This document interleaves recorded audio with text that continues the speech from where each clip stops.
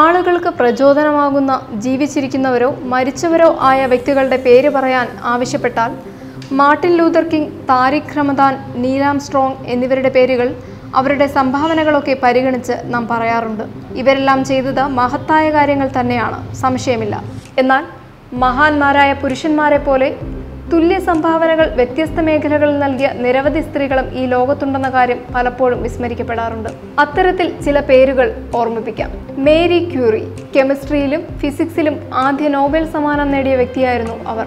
Maria Michael, അമേരിക്കക്കാരിയായ ഇവർ ആദ്യത്തെ professional ജ്യോതിശാസ്ത്രജ്ഞയായിരുന്നു. ഇനി പറയുന്നത് ഫാത്തിമ അൽ ഫിഹ്രി എന്ന ഒരു മുസ്ലിം യുവതിയെക്കുറിച്ചാണ്. അവരുടെ മഹത്തായ സംഭാവനയെക്കുറിച്ചാണ്.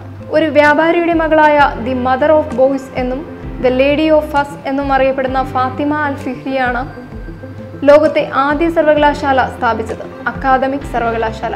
ഏതാണ്ട് 1215 വർഷങ്ങൾ മുൻപ് ടുണീഷ്യയിൽ 800 BC-യിലാണ് ഫാത്തിമ ജനിക്കുന്നത്.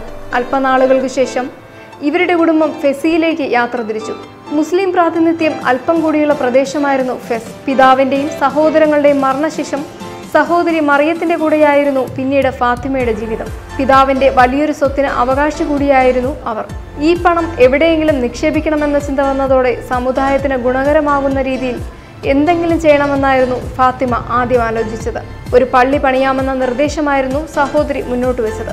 അങ്ങനെ പണിത പള്ളിയാണ് അൽ ആൻഡലസ് മോസ്ക്. എന്നാൽ സമൂഹത്തിലെ വിദ്യാഭ്യാസ ഔന്നത്യത്തിനായി എന്തെങ്കിലും സംഭാവനകൾ ചെയ്യണമെന്ന ആലോചനയിൽ നിന്നാണ് ഫാത്തിമ അൽ ഖുറാവിയൻ സർവകലാശാല 859-ൽ സ്ഥാപിക്കുന്നത്. ഇത് അവരുടെ മികച്ച നേട്ടമായിരുന്നു.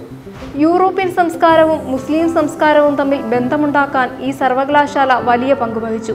അൽ ഖുർആവിയൻ സർവകലാശാലയിൽ ഹിന്ദുക്കളും മുസ്ലിങ്ങളും ഒന്നിച്ചു പഠിച്ചു.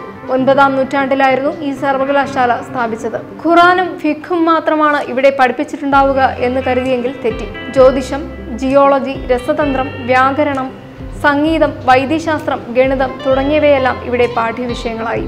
ഫാത്തിമ എന്ന ആ യുവതിയുടെ ദീർഘദർശനം തന്നെയാണ് ഏറ്റവും പ്രശംസനീയമായ കാര്യം. ദീർഘകാലാടിസ്ഥാനത്തിൽ സമൂഹത്തിന് ഗുണമുണ്ടാകുന്ന വിധത്തിൽ അവരുടെ ധനം ഉപയോഗിക്കാൻ തീരുമാനിച്ചതാണ് പ്രചോദനമർഹിക്കുന്ന ഒരു സംഗതി. 880 BC-യിലാണ് ഇവർ മരണമടയുന്നത്. എന്നാൽ അൽ ഖുറാവിയൻ സർവകലാശാല ഇപ്പോഴും നിലനിൽക്കുന്നു. മൊറോക്കോയിലെ മികച്ച യൂണിവേഴ്സിറ്റിയിൽ ഒന്നാണത്.